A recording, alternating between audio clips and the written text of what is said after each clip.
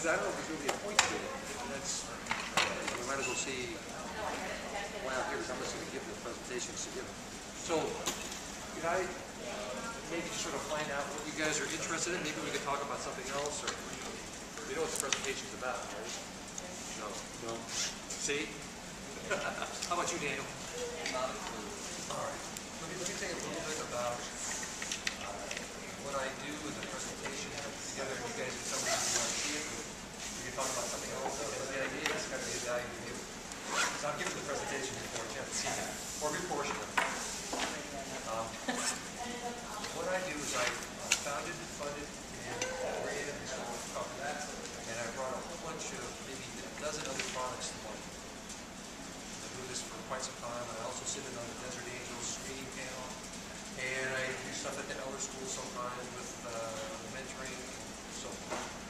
So I know a lot about business plans, bringing products to market, what works, what doesn't work, that type of thing. So that's a little bit about what the presentation was going to be about. It was going to have to do with business models. So there's an intro. That's a part you haven't seen before, which was given to the students at Elder School and so forth, which is about why have a business model, what's it for, and so forth. But I don't know if that is of any interest to you guys, or whether you want to talk about something else. Because my name's Chuck. Chuck. All right, Chuck. That's okay. Nice to meet you. So let me know what you're interested in. He's interested in the thought. In the what? Thought. Or something else which is going to happen in the back area. In that room. No windows. Oh, come on. It can happen right here. I'm not going to detract. It can happen in Time Magazine. That's right. That's right. You have a little bit of time. Although that child was much smaller than the one on Time Magazine. Yeah. He could be smoking. Oh, yeah, that way. So if you guys would tell me what your interest is, if maybe I could go this way, Brendan, if you don't mind starting. Sure. And then either I'll do the presentation or something else, or something like that. Or we'll just leave. Just so I know what to talk about business models? Well, tell me what you're interested in. The talk is supposed to be about business models. Okay. But if you're not interested in that, we can talk about something else. Yeah, I'll do my best. So I work for Bolotin as a web developer. So, As a what? As a web developer. So we're kind of working on launching the Bolotin store online. So that's a model that I've been working on for a long time. Yes. Bit by bit. But I also am part owner of a business that isn't doing much right now, but it's been around for a while. And that's an online auction business for charities. So like they come to me, I want to do a fundraiser. Right. And then I return to them an entire environment where they can put up items, manage all the items, all the photos for the items, et cetera, and then launch their auction for a certain period of time, close it, collect the funds, pay us a percentage, the rest of it. So this may interest you, actually. So you're not full-time with Bolotin, I think. I am. Bolotin actually is now majority owner of that business. Okay. So I work full-time for Bolotin. I'm also part owner of the business, which Bolotin is technically owns. Bolotin, by the way, is technically intergalactic.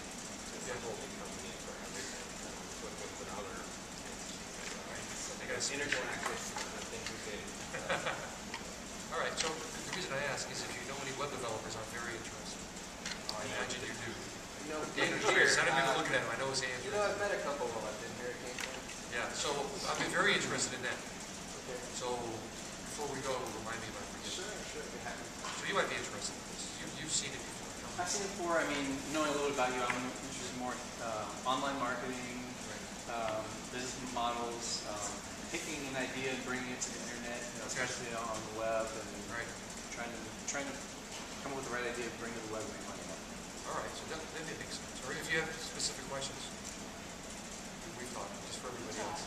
Oh, I'm Therese Carral, and I'm more or less focused in the creative industry, so in arts management. So I can work on myself to get a better answer for what is arts management.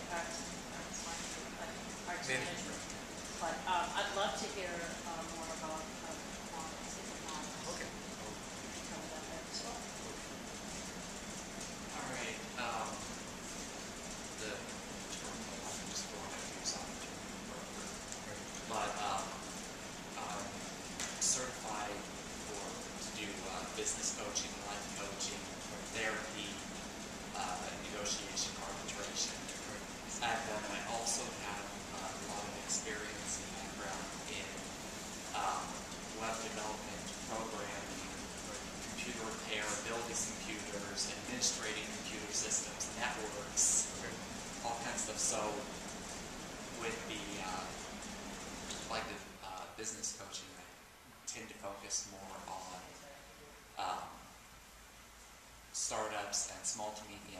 IT web related businesses. So this is a perfect place. All right, so you may find this interesting, I guess you may find it interesting, so.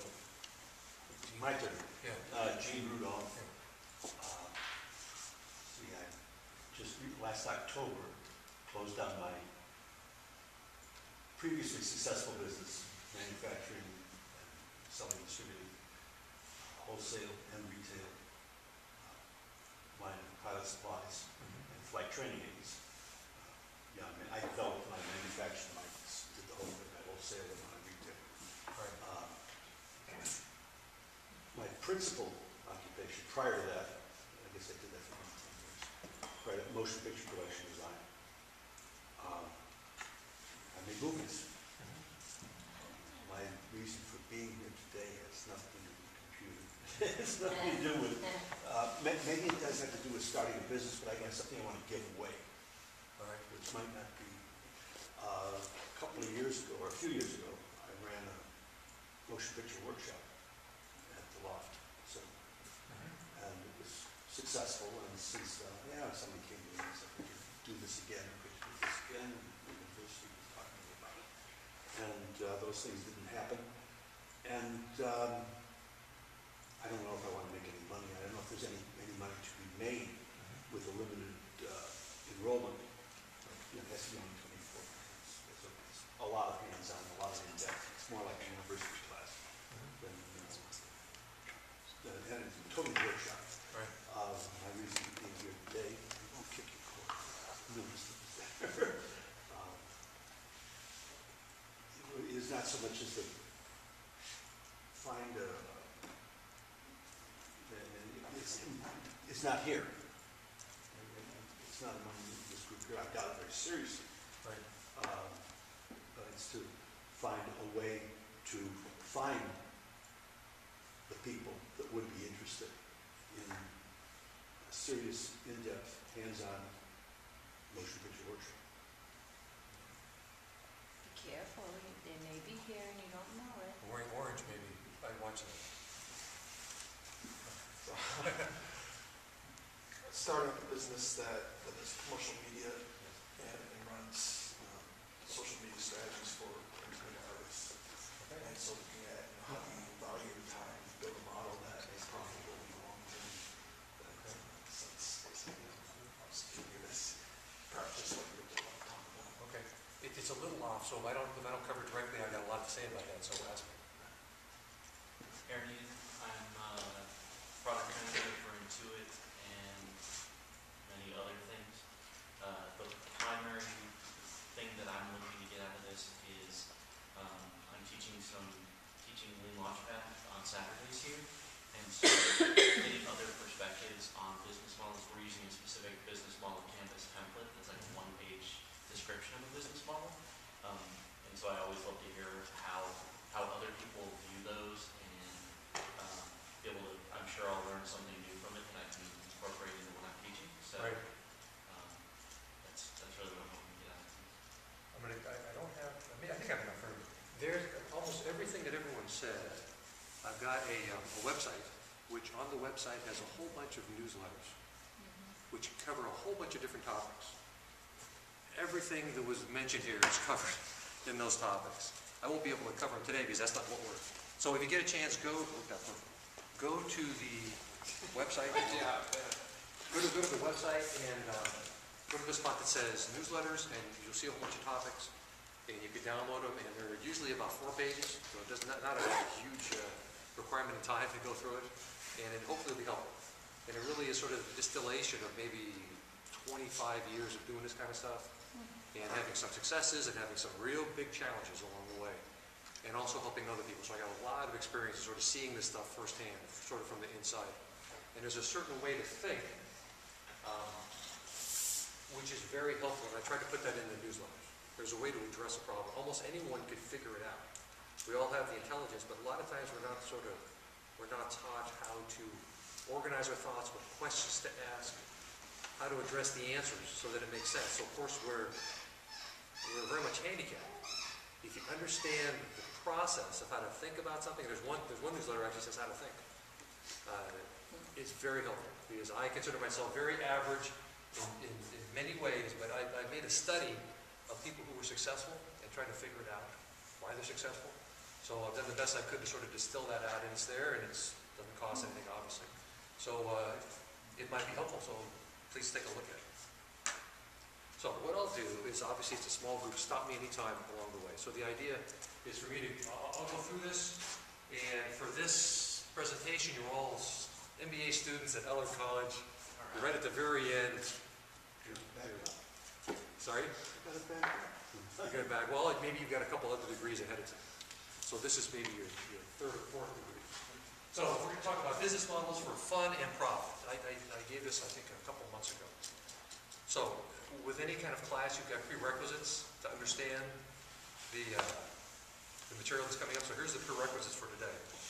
We're going to talk about business models. So I think, and this sort of goes a little bit on how to think about these types of things. The first thing I always do whenever addressing something is trying to figure out what's the definition of the thing I'm talking about. So when you're talking about business models, before we go any further, I'm not going to do anything until I figure out what's the definition of a model. What is it I'm talking about? And if you can't define it, there's probably not much point in going forward. And that works with almost anything. I'm using this sort of as a general talk more than in regards to this. It's also a good idea to know what's the purpose of what you're doing. Right? Before you start something, what's my purpose? What's my objective? When I get done, what do I want it to look like? So we'll talk about what the purpose of a model is, how we make them, how we determine how useful it is, and then I'll give an example. And Chad's seen the example before. It's a business that I'm launching, hopefully in the next 30 days, and I need some web programming help along the way. But it's about 85–90% done, and it really is about 85–90% done. Okay, so let's talk about a model. Anyone have any thoughts on what a model is, a business model? How you define it? So I've got mine. Like just generic. Yes, whatever you think. Plan for how the business is going to work. Right. Right. That's one use for the model. The model usually comes before the plan. You usually have the model first, and the model will inform your plan going forward. So first the model, then the plan based on the model. And then if the plan doesn't work, oops, maybe the model, maybe the foundation's not so great. So maybe you better go back to the model. I generally think of businesses as doing something. Right. So there's like something comes in, gets processed, goes out on the other side. That's good. Right. So Yeah. something in that neighborhood there. I like that. That's really good. Sort of inputs and outputs is ways Yeah, that programmers will look at it. Yeah, I mean, we think like that. And models in programming are often associated really closely with data. Yep. Data sets. Yep. Right. So, just kind of inferring, that's sort of how I came up with that. Yeah, I like that because the models that you use with programming are a very good example. It's a framework, right? Upon which you put everything else. If the model doesn't work right, good luck with the rest of it. Your foundation's no good. Right. So you have to have a firm understanding of really, and there's inputs and outputs and all that, which has to do more with thinking and so on. Let's talk about that. The way that I put it, and this I just came up with before I went to this class, a simplified representation of essential reality. The reason it's simplified is because otherwise it would be reality and you can't use it. We want to work with this thing, right? And reality is way too complicated. So what we want to do is we want to simplify that. And the reason it says essential is anything that doesn't have to do with what we're dealing with now, we get rid of. Right? Because it'll just confuse us. Once again, if you organize your thoughts properly, it's not that hard. So the idea here is we make something which is simple, and I'm going to show you how to do this in a second. It's essential, and it's also an abstraction, which people in programming use all the time, right? An abstraction. It's not the thing itself. It's a model. It's a model. Right? That's what an abstraction is, right? You pull out the essential elements of it, and you represent it in a different way, which is more simple, and you can work with it. Like even in the movies, they do all that storyboarding and all that, lay everything out. Right. Exactly. Right. Okay. Why do we do models? Here's why I do them. Help us to determine how well we understand reality. If you've got a model, let's back up. Let's say you can't make a model for what you're doing. Let's say in programming, can't make a model. Well, guess what? You don't understand your task very well, right? So that's why we make models, to go through this thought process and make sure we understand what we're doing. Make sense? And also helps us to make predictions from a business standpoint. If we have a model and it's working, we could judge it against what's going on now. We could also say, this will tend to do this outcome in the future. And if you have a business, wouldn't it be nice to be able to predict the future and be able to get in front of that and solve something or have some benefit for the future? A model will help you do that. Also, a model will help you to make improvements now. Things will come out. Gee, this doesn't work right. Why is this like this? So you question it and think about it. And by the way, all this theoretical stuff is going to be applied in a little bit. I promise we'll go on to stuff that's a little more tangible. Okay, how do we make models? We separate function from form. One of the guys that's what does that mean? The function of something, well, the form of something, let's say these things, it looks like a light. That's what it looks like. What does it do? It gives brightness so we can see things. That's the function of it, right? The guy that started Home Depot, he said that people weren't in the market for drills. They're in the market for what? Holes. They're in the market for holes. That's what they want. They don't want a drill. They want something to create holes. That's what they want, right? Form versus function. Back in the 60s, franchising was all the rage for fast food, McDonald's, so forth. That's how they grew like crazy, right? So that's franchising. So people say franchising, fast food, makes sense. And a bunch of guys got together and they said, well, why don't we apply this model to what we're doing? Maybe it would make sense. Maybe it's not just for fast food. They're a bunch of real estate agents. And they applied the model of franchising to real estate. They created Century 21 and sold it 10 years later for like $200 and something million. That was a lot of money. So they applied. It's not just, what you do is you separate the form from the function of it, and then you can apply it other places. Okay, remove anything that's not essential. We'll talk about that. How do we determine if the model is accurate? We have a theoretical model. We try it out. Just see if it works, right? After you have it actually in reality, it's a little more easy because it's supposed to produce some kind of result. If you don't have the result, maybe your model's not right. Okay, I'm going to give an example. Anyone taking the economics class or forced to take any economics during college? Okay, Econ 1. I graduated with an economics major. I like economics. I was one of those people. They teach you a phrase in Econ 1. And that phrase is ceteris paribus, which all other things being equal. Econ makes a lot of models. Why do they make models? They make models so you could think. So you could represent reality and say, okay, what's going to happen? How does this work? What are the moving parts and so forth? Because otherwise it's way too complex. So they do all these things. Well, economics, especially when you start out, they make certain assumptions in order to make the models work. So what are the assumptions? In econ, the assumptions they make include there's perfect information, everyone understands everything, and there's no friction whatsoever, right? Which is not true, right? That's why sometimes they don't work, right? So, that's interesting because as we get into the internet's an interesting thing, right? What does it move us towards?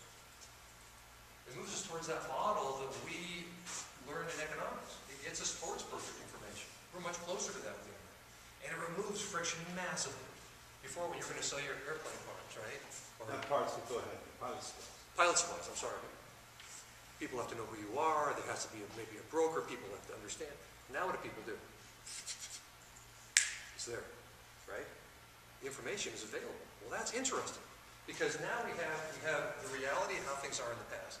You have the model that's in economics, and now it looks like the world is moving towards this model in economics via the internet. Well, that presents a lot of opportunities for people who could take advantage of it. And the early people in the internet took massive advantage of that, and they're now very famous and very successful and so forth. And the same thing is happening also within social networking, social e-commerce. If you understand the model, what it really is in its essence, you can figure out how to make it work, how to create value. That doesn't necessarily mean make a lot of money if you want to, great. But it allows you to make value. So, very quick example of a business model. This is called how to use free stuff to make money. This is the part that Chad's already seen. So, as I looked at the internet and social networking, it occurred to me that there's a bunch of free stuff that wasn't free in the past. And that free stuff generates an enormous amount of value. And if we use the example over here about inputs and outputs, well, if you can have a model which uses this inputs of all this free stuff, that's pretty good. Because then if you could somehow harness that and create value, you could then sell it, create value, whatever. So I coined the term the 5 freebies, which I'll explain in a second. And your task as the students analyze and critique try out the model, at least in theory, tell me what's wrong with it, because it hasn't gone live yet, it could be profits, tell me what's wrong. Okay, 5 freebies. The first freebie, okay, does this all make sense? Okay, if you want to stop me, just stop me anytime. Okay, first freebie, what's the first freebie? It's the internet. So we're using the concept of the model, right? Yes. I'm gonna back up here a little bit. Yeah. And you're talking, you know, very generally. Yes. And it's extremely, much more algebraic than geometric. With the x's and the y's and this stuff. I don't understand that one, go ahead. Okay.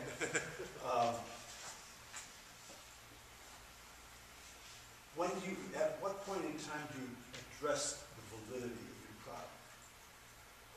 After you do the model. First you have to do the model. Okay. If No, the product is a physical thing, maybe it's a little different, but if it's a business, if your product is a business, you go through this kind of thinking, this kind of rigor to begin with, which we're going to do in a second. Well, product or service, because Right, either one, because they're both physical. right, they could be. You apply this type of thinking with the model with great, ruthlessly. It's a little off topic. Okay. I'll get to that. Fair enough. It'll take us a little afield, but I won't do. But I'll do it. Okay. The internet. So using the concept of a model functionally, not the form. What's the internet? Functionally, what is it? It's a good idea to think about these things because some of these things become pervasive, and especially if you're younger, you never stop and think about it. Well, what is the internet? Communication. Very good. It's a common protocol. That's really all it is, right? That's all the internet is. The common protocol for electronic communication. That's the internet. That's the definition. That's functionally what it is. It could be used for a lot of different things. The people that figured that out a long time ago, when Daniel was a very small child, made a lot of money, right? Because they know, what are the implications of that? So it's a platform. It's a platform of how much other things can ride. That's all it is. So if you understand functionally what it is, helpful. What are the implications? It dramatically lowers the cost of published information. Think about it. Okay, I understand it. What are the implications? Well, relative to what I'm going to be talking about here, cost of published information has gone way down. Let's compare it with in the past when people had a physical magazine. What do they need in order to publish information? They need ink, trucks, a building, editors, writers, Printing presses. printing presses, which are enormous, cost a fortune, right? What do you need now in order to publish? You could be a blogger. Internet connection. That's it. That's a pretty big difference, isn't it? Why is that possible? Because we have this common protocol for electronic communication. Sorry? What? You got to share it. I said I'm good, and here I am, I'm looking at a small job to go work with a press in town. It was an actual press, Yeah. it's like, well, what am Not I? a great future. I work for Nobody Bolotin, might it's do. okay?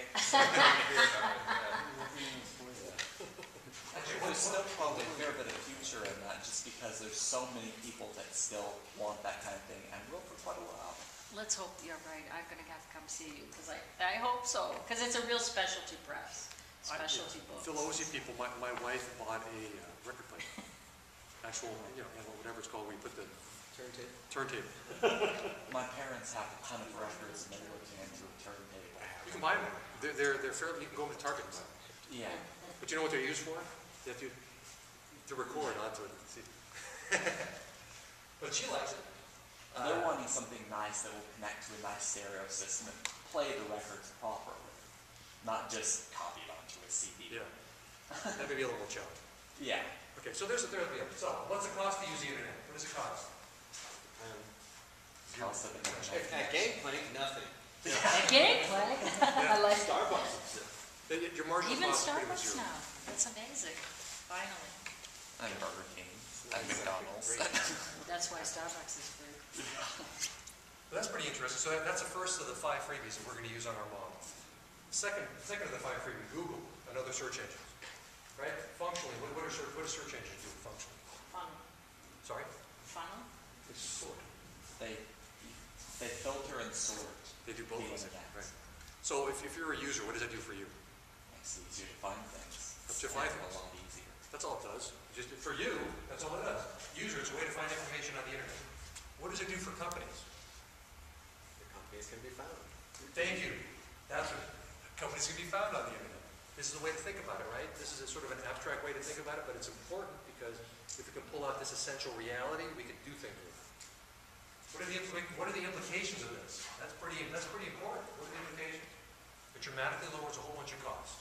Once again, costs going way down due to the internet. To the user to access information. Where in the past, I may have to go to the library, get out the microfiche, right? You understand what I'm saying? Buy a directory. Unbelievably difficult to find information. You got to go through it. Now we don't have to do hate those things. Yeah, well, I've read a lot of stuff off of those. You what? I've read a ton of stuff off of those going through archives. you must be looking at really old stuff. Yeah. A lot of it was like old newspapers and different things. People would lose or misplace records, and I had to go look things up. Yep. Yeah, they're horrible. It's hard. Compared to that, because you have something to compare it against. So to the user to access information, it's essentially, what does Google charge you? Depends. No. Can be Basic free. service is zero. What does it cost to search? Services. Nothing. Cost of search or nothing, zero. Now, if a company uses SEO, does everyone know what SEO is? Search Raise your hand if you don't know what this is. You don't know if you don't know. Oh, I know. You don't know. I know the computer. Okay, just very quickly. It stands for search engine optimization. It's the science and the art of getting your information as high up as possible on the not paid for search results, what people call organic search results. If you're an expert in SEO, that's what you do. Right? So if you know how to do that, right, what does it cost you to get found? Zero. Full time. Very, Some time, yeah. costs you brain power, right? Because that's all it costs you, your knowledge and expertise in a little bit of time. And just so you know, Chuck, we have a whole nother presentation on video recorded here at Gangplank all about how to manage your SEO. So. Good. But I have to pay him to do it. Yeah, somebody like. Because I'm too busy doing other things. But by the way, there's a whole, well, I won't get into that. Yeah, there's some reputable companies around for that. More non-reputable, but. Yes, there's one more not hard. It's just not that hard. So, what do we know about the people that find you through SEO? Through having your, they're definitionally interested. They type something in. It's not just a random person. So that's pretty important if you can get those people on that part of the sales side. Right? What's it cost to use it? Doesn't cost anything. Right? So that's the second of the 5 freebies. Third one, non-vendor content providers. Who are they? These are the people who provide content and don't sell anything. Examples would be people like on TripAdvisor, Wikipedia, they write a review on Amazon and so forth. Right? They're providing content. Why do they do it? That's a darn good question. Right? But they do it. People do it all the time. Maybe I just put some, they want to help, sense of belonging, maybe they're nice people, enhance their ego, whatever. It doesn't really make a difference. The point is that they do it. And how much does it cost those companies for this content, valuable content? How much is true? Zero. It doesn't cost them anything. It's Actually, in free. many cases, it makes them money. Because in the case of Wikipedia, they're a multi-billion-dollar company, and all of it's from donations. That's right. And I'm going to show you a model where hopefully we'll make some money off this stuff too. So these are inputs and they're free. That's exactly the point. Freebie number 4, vendor content providers. This is a little bit different. And this is sort of a wrinkle I put into my business model. These are people who are trying to sell something, who are going to provide content for free as well. So who would these people be? Let's say that you had a site where you were bringing people to the site through search engine optimization or interested in retiring overseas. And let's say that Teresa here was a real estate agent in Panama. And someone types in cost of a home in Panama, right?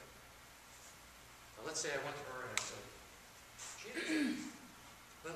let's consider Teresa here, her problem. She is a real estate agent. She has these people that she wants to reach in the United States.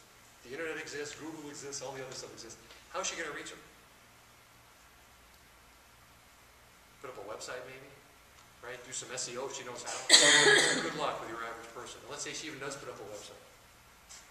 Someone sees it. So what? Right?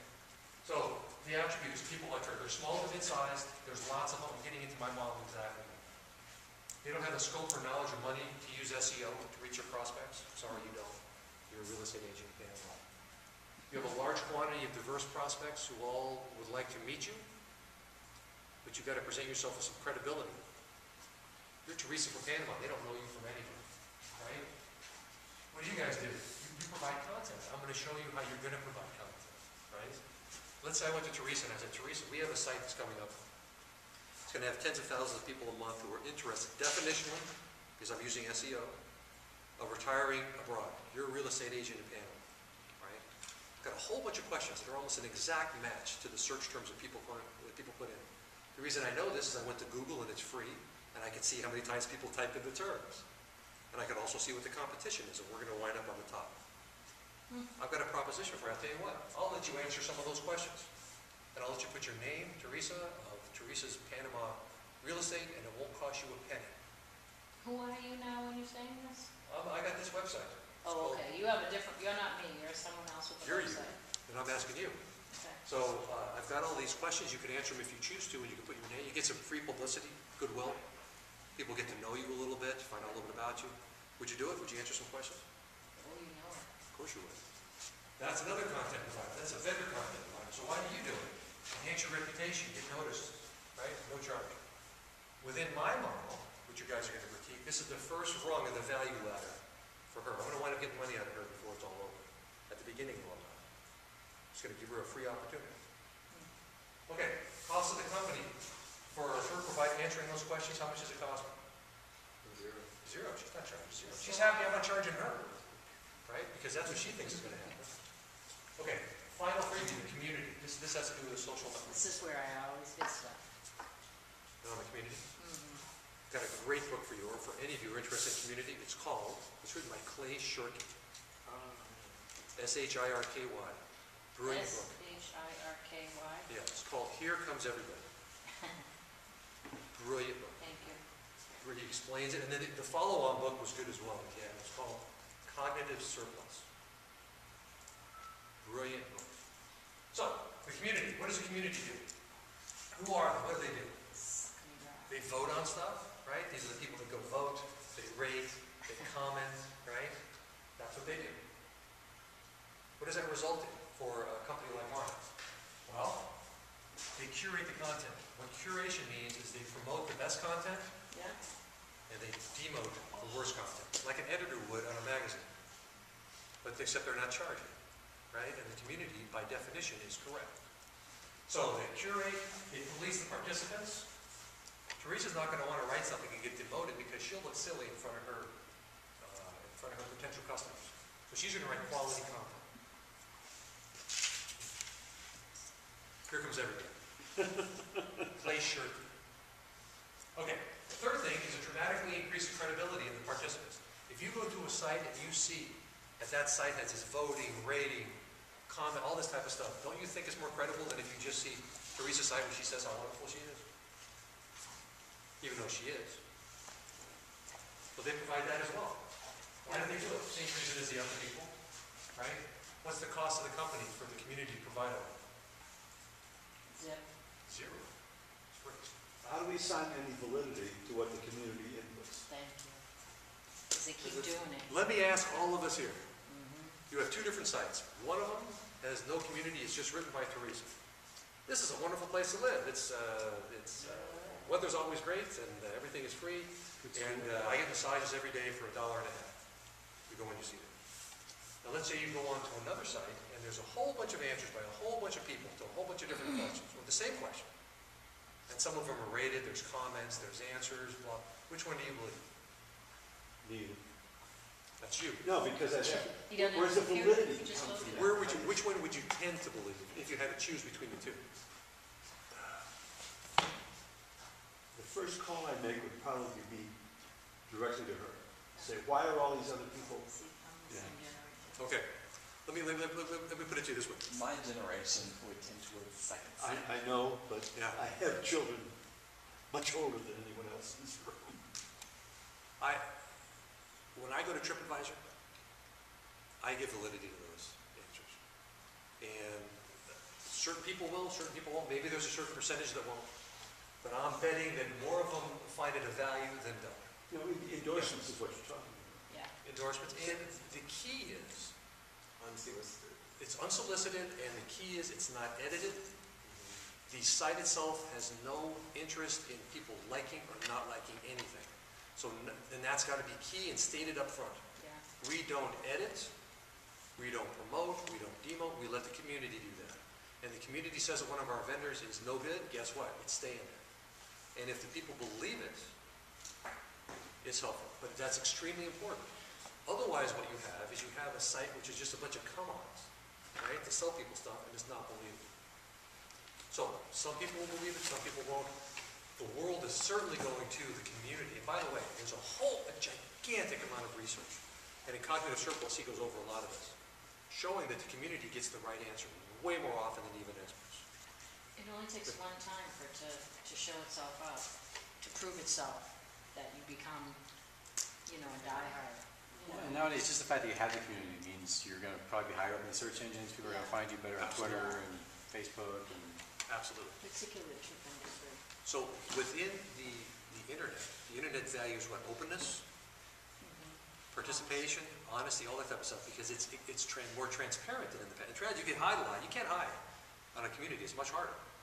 So if you can embrace that and understand that model, you can do well by it. But it also does work. I'll share something with you very quickly. You guys have watched Who Wants to Be a Millionaire, right? There's a part in there where they say, you get to call a friend, or you ask the audience or whatever, right? So when they ask the audience, these are average people, and it's a difficult question. What percentage of the time would you say the audience gets it right? And these are just average people ask a difficult question. Depends on the subject. It doesn't. There's four choices. It does not. There are four choices, A, B, C, and D. We'll ask the audience a very difficult question that none of them are necessarily experts or not experts. Well, they're guessers. Well, we're getting to that. How often would you say that the right answer gets most votes? What percentage? 25%? I would think 25% too. It should be completely random. It's about 70-something%. It gets the right answer. It gets the right answer. Why? yeah, after they already scratch one of them off and phone a friend, and you get down to like two of them over. I wouldn't have thought. No. Even with four. But even with four. The So reason, why is it? Go ahead. because first you have the random 25% of the people they're guessing. Then you have another portion of the audience, which is now a smaller group, that actually happens to know the answer. Exactly right. That's the answer. That's a subtle point which eluded me. I thought like you, 25%. He's exactly right. Everyone else is randomly dispersed except for the 3 or 4 people maybe that do know the answer. So they get slightly more. Strangely enough, my wife watches that show daily Yeah. with the sound off. Yes. Now, Jeopardy, you got to put it on because they give you the answer. It's a conversation. That's on too. And I have seen that they go wrong a number of times. And she says, "But look at the audience. Look at the age of the audience." And they're asking something about the Supreme Court in 1787. Yeah. You know, but if it's a pop, if it's a pop culture, Yeah. there's a good chance that they're going to be far more accurate. That's why I said it depends on that audience. You will still find it over time. Wow, that's a great. Given everyone, if there's like, to use your example, let's say there's a bunch of young people, and 3 people are old geezers, right? The young people are going to just like was said over here. The young people are going to it's going to be random, and the geezers are going to know the right answer, and they're going to get the right answer. It is I've interesting. also seen that thing because they're again, it's very extremely visual. Yep. You don't need the sound. And, 68% of the audience says this, Right. and they're wrong. Yep. Another time when it's like 18, 20, and it's pretty down the middle. Yep. 42 and 37% the other two. And they get it right. I would think the more difficult questions, they'd be more likely to get it right because you'd be more random. But anyway, the overall point is the wisdom of the crowd is astounding. And Actually, there was a thing I was reading that they figured up all of the questions where they had polled the audience there. And they found that the more difficult the question is, the more likely it was that it was right. The highest percentage that's was the point. right. Yep, because the other ones would be random, just like you said. Rather than people thinking they know the answer. Right. What was it Mark Twain that said, it's not the things I don't know that get me, it's the things I do know that just ain't so. which is usually the bigger problem. Okay, so those are the 5 parts of so this goes into the model. I'm giving you a sort of an insight into my brain, so I'm thinking about this. Okay, there's these 5 free things. How do I make it into a model that creates some value?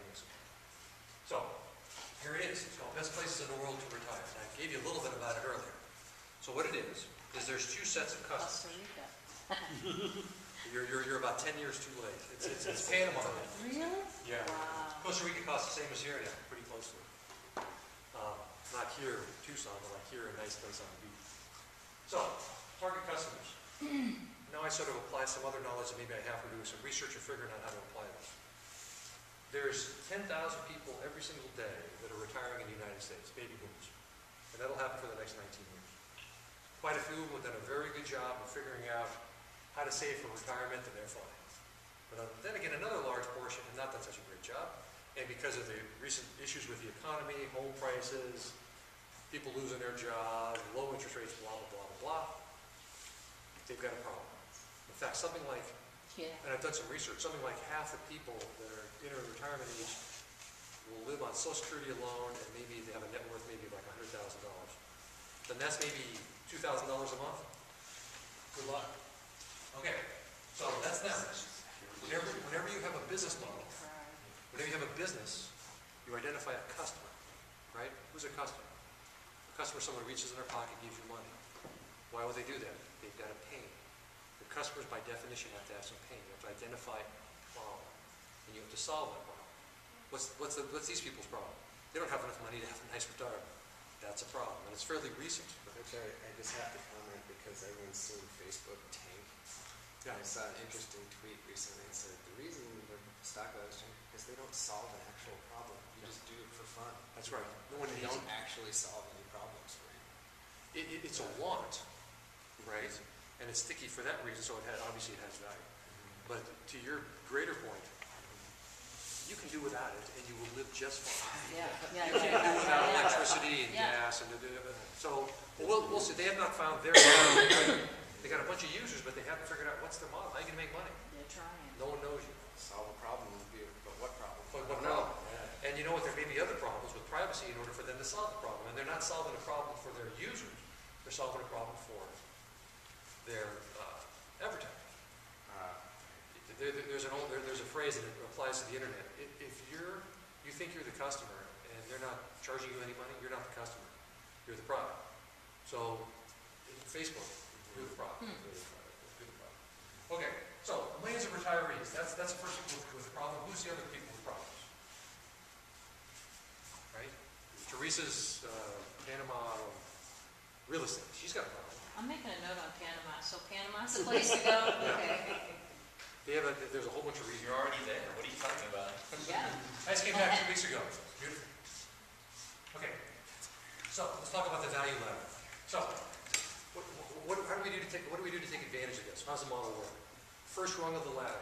We create the website so that there's a structure for SEO, right?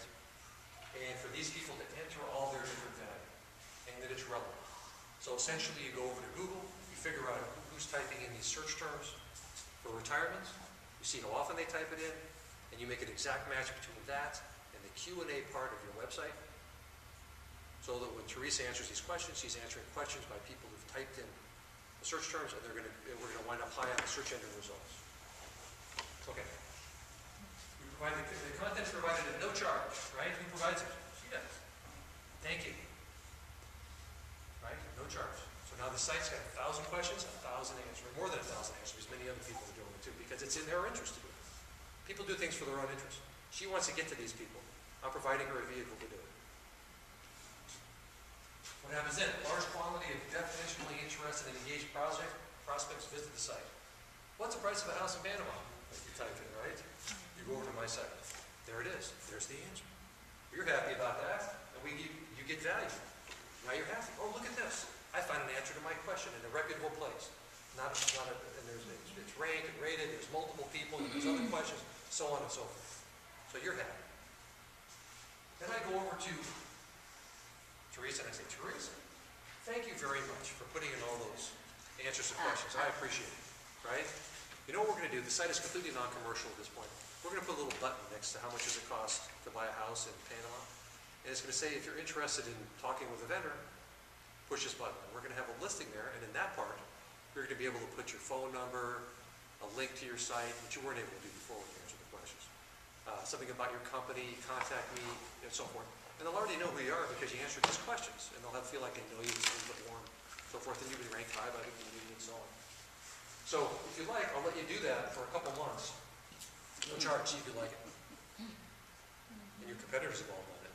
So what do you think? Sure. Okay, so she does. When I come back a couple months later, we'll take down the listing. Like you said, there's no obligation whatsoever. We can take it down. She's pretty invested at this point. Plus, she's got questions answered all over the place. And hopefully she's got some value. And we charge her. She has to provide a link back and so on and so forth. But the point is, we charge her for a listing. So think about it.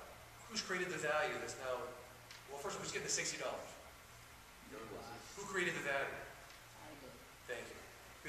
Well, not you alone. It's a 5 freebies. It's the internet, search engines, everyone else, blah, blah, and we created the platform and the structure for you to win. Now, would you be unhappy about this? You shouldn't be. I know. You're gonna get access to all these people because we're creating excess value than the $60, right? But who created it? Well, the internet created it. These other things created it, right? So, we're also gonna do, later on, we'll do webinars. So we'll go to Teresa and say, you know, if you'd like to, you can put on a webinar, buying property in Panama. You have to be a resident, what's the title like, all these little more involved questions. So when people are really interested, you can be the expert. They already know you from the answering the questions. You can put it on, we'll charge them $5 a piece to attend your webinar rather. Charge you maybe $1.50 for each person or whatever. $1.25 to have people. If you'd like to do that, fine. And if the visitors would like to do that, if they're interested, they're gonna pay $5. They don't wanna pay $5, they can pay $2.50 to download the later. Same thing with virtual conferences. The result is pretty good because there's a lot of people. One thing about the internet, which is nice, you're not stuck by physical limitations. You could have a large amount of revenue, and you could make a large amount of profit, hopefully, because there's not a lot of people involved there. The value was created by other people. Sorry? Reminds me of television all over again and advertising. The internet enables you to be a lot more focused, a lot more directed. You go exactly to where you need to be. But television did that for people when it first came in. Yeah. The focused? It focused and it hit a larger audience. And you got How is it charged focused? per Because they're person, broadcast. you got charged per household. It's Because just- okay. you would put it on the channel and in the time slot where the people that you're interested are going to be watching. Right, so on some level, obviously, if they're doing a Which is sporting more event. focused than just sending out Yes, letters Yes. addressed to residents. you're right, you're right. Thinking, so beer commercials go on sporting events and, Yeah. right, yeah, that's true, to a certain extent. So This is that TV was a step forward from what they were doing before, Right. and this is another step forward. Right, this enables you to be even more targeted. And when you can target and slice and dice this stuff up, you could sell each portion has value to someone. Cool, isn't it? Sorry? It's cool. So that's what it looks like. That's what it looks like. This is actually a motion. So that's it. Tell me what your comments are. Wait a minute, what are we looking at? That's a site. The site, the to-do list? First one is The whole site. This is That's awesome. part of the homepage right here. That's awesome. Took a long time to get there. So there's I love it. we already went from the theory of the model, talk a little bit more about the inputs. There's the output, right? And here's the value. So tell me what you think, and I'll get a chair. The first question is, how do you create for yourself as an authority or as a validity in your site? Like, I remember thinking Yahoo, a while ago, had an article, just recently an article, best place to retire in Panama. Obviously, so you have, people create articles and content that help you out. Same time, like, how do I know to trust your site versus Even that domain name, even a domain name creates, authority, I would say, when you have that domain. Like I have a website about comedy when I was in the Bay Area, I started a website about comedy in the Bay Area called SF Stand Up, and people go to it and they go, oh, well, this must be the guy that has all the info about that, And I think that helps. It does help, but to this point directly, there's a difference between, let's say, me writing content. I don't answer a single question. I don't know the answers to the questions. I really don't. I don't know how much it costs for a house. I don't know, do I have to speak English? I don't know anything. So the credibility comes from, there's no editorial supervision. It's just people answering questions and people rating those, and the community will rate yes or no based on whether they think it's correct or not. And as you get more and more people answering the questions, let's say you see how are Americans treated in Panama, and you see there's 15 different answers, right? Rather than one answer, by one person who may have a reason, right? You'll say, okay, and then it'll say maybe a little bit about the person. Well, here's a woman that thinks it's not very safe. Here's a man that thinks it's awesome because he can go ziplining every day. Well, which am I, right? Which one do I put more credit to? So you're not going to have any like articles written by? Zero. I shouldn't say zero. There's a part in there which is an interactive questionnaire in which you put down what you like. You want to be by the mountains, the ocean, whatever, and it'll recommend places for you. But from that point, the Q&A is 100% users, no editorial comment control at all. Other than just... Doesn't it take some articles to get it going, like with SEO and stuff? No, Teresa's going to put that in. And it doesn't matter because it's going to build itself. As soon as someone starts adding into it, they'll know that if you have anything to do with retirement, you're going to want to be on this site. So they'll start to seek him out. I think. I mean, Well, that's what I'm. other people will come across it, and hopefully they'll put stuff into it. I don't know. I'm not going to in any way monitor.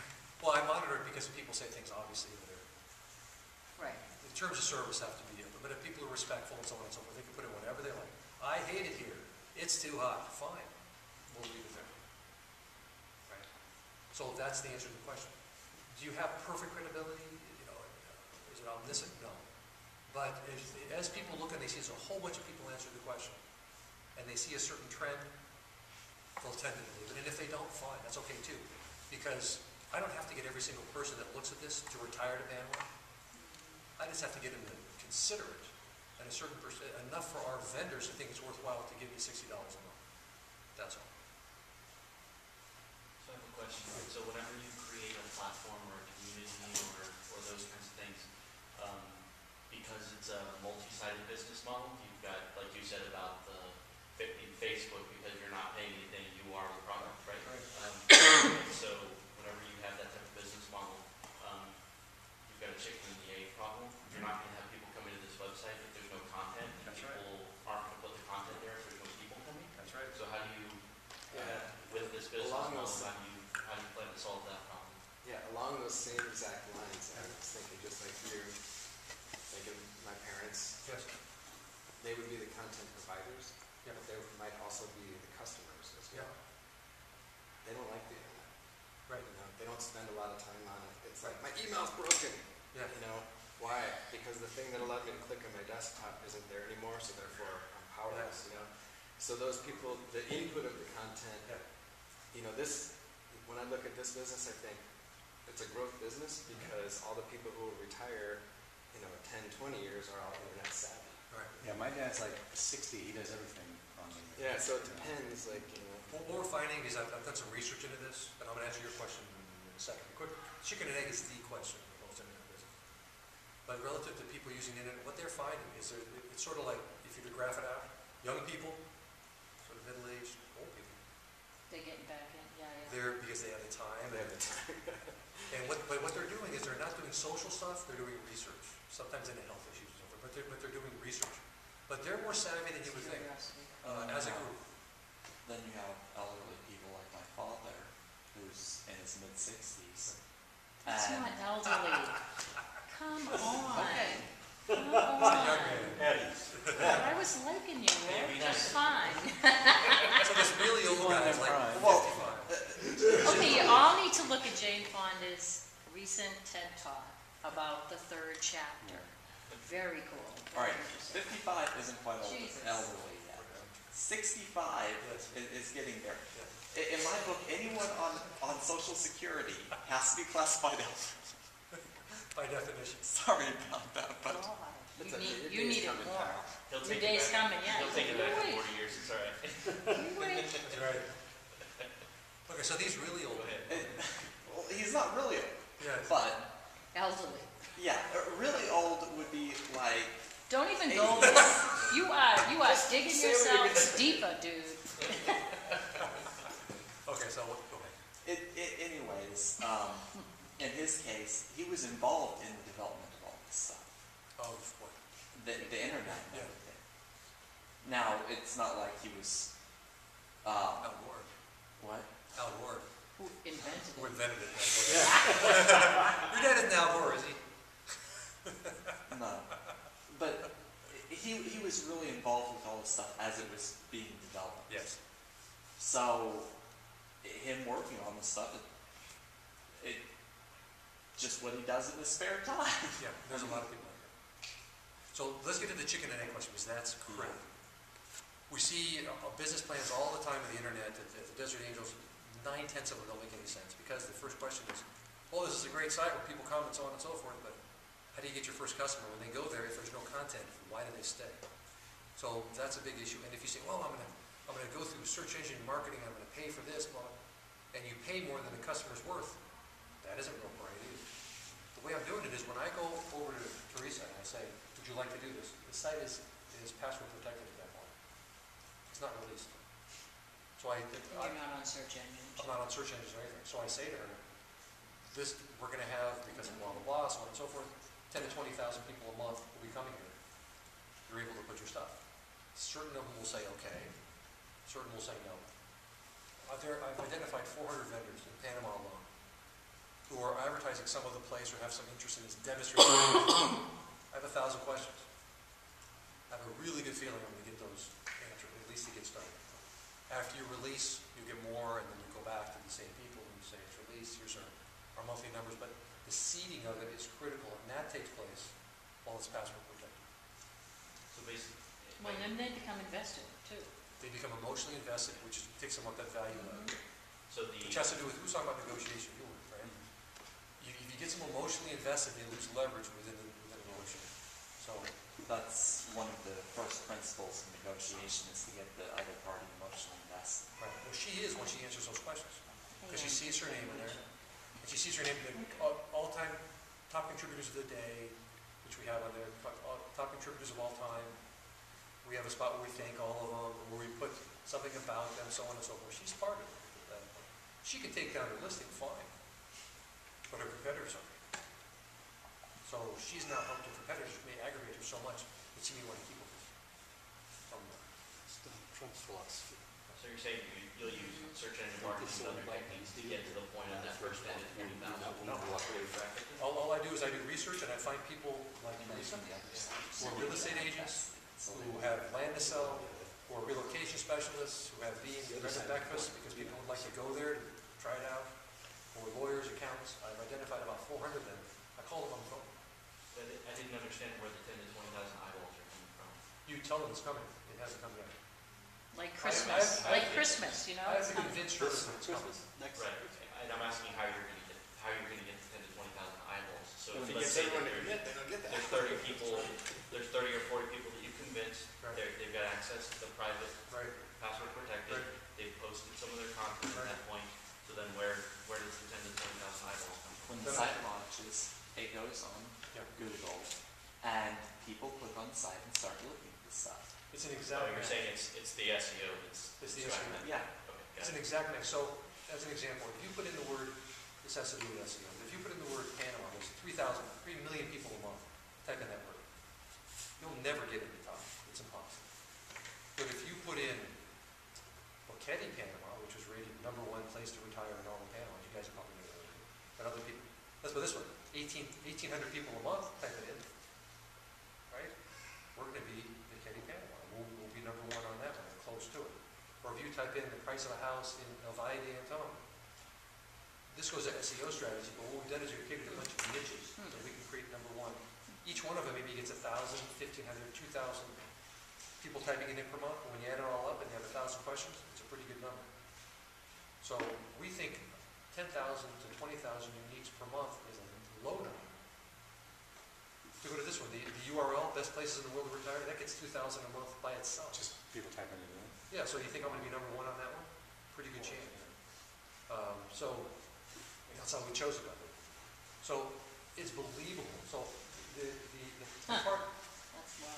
right, the part that's difficult, I have to convince Teresa that I know what I'm doing, and then it's going to work. So what I'll do is I'll do a Skype demo, I'll show her the site, we'll talk about it, and she'll figure out whether it's worth 10 minutes of her time. Well, frankly, I think your idea, your first step of phone calling, of a phone call, Yeah. is That would tell me right there, frankly. That and seeing the website. Yeah, we'll do a Skype thing. I've done it a bunch of times already. People are saying, where is it? Which is annoying me because it's not ready. So they're ready to put their Oh, you need content. to have the site up. It looks great on a design, just a pure I design love the design. comment. I love, I have a design comment. you do actually, as well? Which is, and I see a lot of websites. This looks nice. It also tells me aggregated portal at first glance, which there's a million of those, right? Yeah. They have aggregators that just pick up feeds and publish them. Yes. I had to go like this, see the word credible in your byline, Yeah. bring that sucker out. Yeah. Like, because what distinguishes this from every one of those other portals is the credibility of the Yes. information. So just smash them over the head with it. How are we different? Incredible. Credible. In big words, don't Do be you afraid. have, we have Wi-Fi here, right? I can get on right away? I'll let you do it. Well, actually, I'll do it. I have to take this off. This takes a second.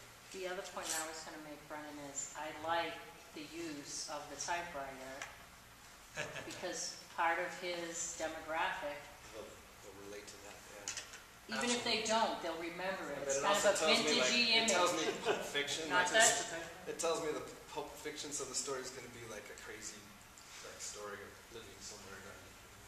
So how do I get on? Gangplank is the name of the network. So there's So what do I, come on over here and help me out. If you get on it, then I'll show you the site very, very quickly. I think the I also have numbers- several It is comments over from here, right? the point of view of a family that has a lot of artists in it. Yeah. I'm an artist myself, and then from business owners. Good.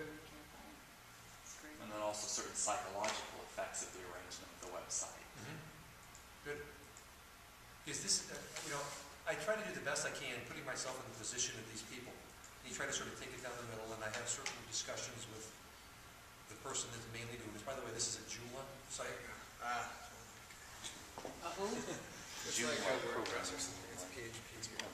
Yeah, I don't know either. Wow.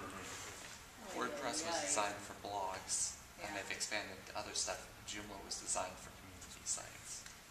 Oh, really? The Okay. developers just package and do whatever the customer wants them to do. Yeah. Okay, here's a live version. Right. Still needs that, does need to be bigger, that's a good comment, Brennan.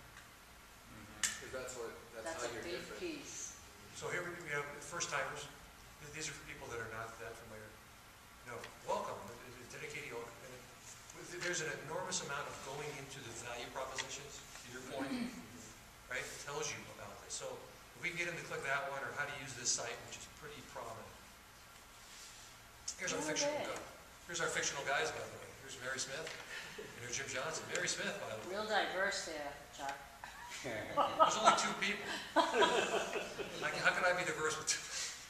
You can include their Well, kids. one could have a By the little way, co-op, Mary, just saying. Mary Smith, well, nothing good can happen without I'm saying. I know. So I hope so. here's her profile. Here's his profile, right? And they're going to help you along the way, right? They're aspirational. These over here, also the value proposition, credible information, so forth. This goes by itself. And you have the first timers guide. This is done sort of today's top contributors. This goes to the ego, right? And also free publicity. Hopefully you'll want to do this. Here's a map. Here's a bunch of stories that were put in and so forth. And what I wanted to draw your guys' attention to is the pledge. You guys can see the pledge? Barely. We're in that elderly stage. Yes, you're very, Yeah, put that. That needs bigger. all right. Yeah, and why is it at the bottom? Who knows? You will. Working it out. I know, no, sorry. You know what's funny? Sometimes, what I found sort of interesting, I'll share this with you, because I sit in on the Desert Angels screening panel, and people will ask questions, right? Or the angels, supposedly these are, and I can predict what each one is going to ask. And many times, the people that are given this information, this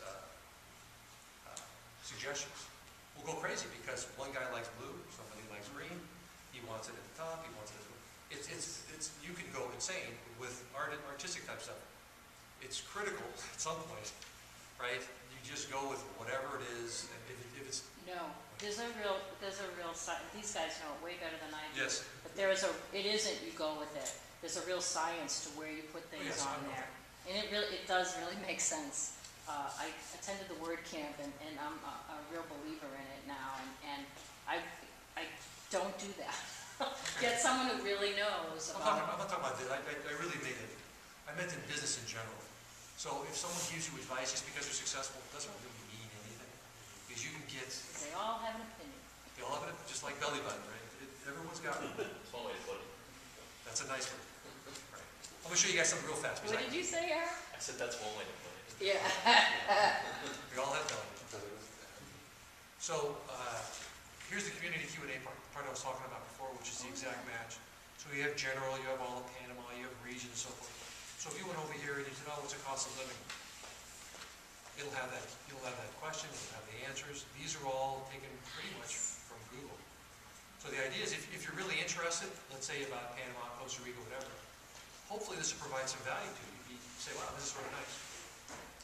I'll show you this because you guys get a kick out of this. This is an unusual application of a Joomla plugin.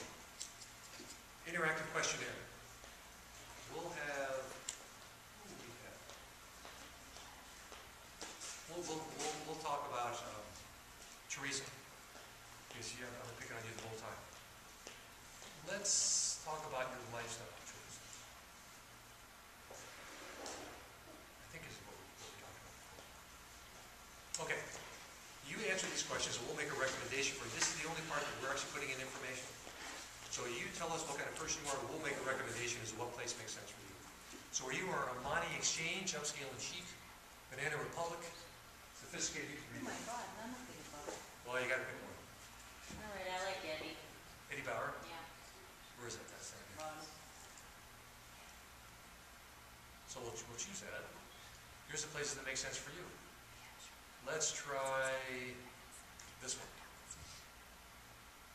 So this is like, women like to have, sometimes you see those magazines where you have all these questions. Here's a place that's right for you. And here's the pros of living there. There's the cons of living there. There's where it's located. So forth. That's great. And if you want to go to Q&A about it, you click on it over here, it'll take you there. That's cool. Thank you.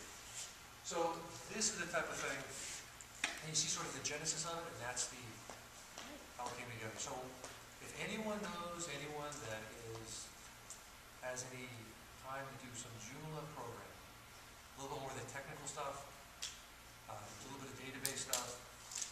I would have one technical comment, which is this site to me, and I don't know, it doesn't look mobile, like it has a version of the mobile optimized, and really you should be programming for that because next year mobile devices, people will access websites with mobile devices more than traditional laptops and so forth.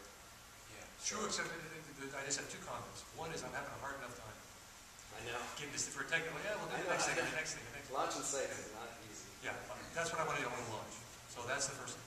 Second thing, this is not going to be part of the issue with mobile as much as Okay. This is But more the only people reason I bring it research. up is because now themes like with WordPress, Joomla, they Yeah. come mobile optimized. Yep. So they'll do the work for you.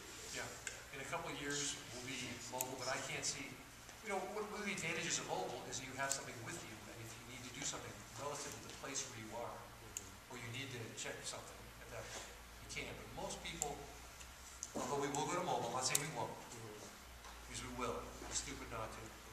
They do this kind of stuff from a laptop. Yeah, it's almost like research or something. It's research, not like it is research, that's what they're doing. It'll still be an iPad, that'll work with it. I have a couple comments on kind of the psychological effect of this site. Good. The colors that you have, the arrangement, it's good and everything. But why is your navigation menu on the left side? Have you ever stopped to think about that? No. All right. So people place the navigation and different things like that on the left side because you read from left to right. That makes sense. But when someone comes to a page on the site, they want to read the content. Yeah. And if they have to cross over the navigation menu, Right. it causes a context switch in the brain, Right. which slows them down, and they don't like the experience as much. Mhm. Also, most people are right-handed, Right. so the things on the right side of the site are actually easier to get to. Makes sense, you have to cross over. Yeah. Right. So by putting your navigation on the right side of the site, Right. you'll get a better psychological effect and user experience. And that is why. That's a matter of debate. That's totally Well, a matter of debate.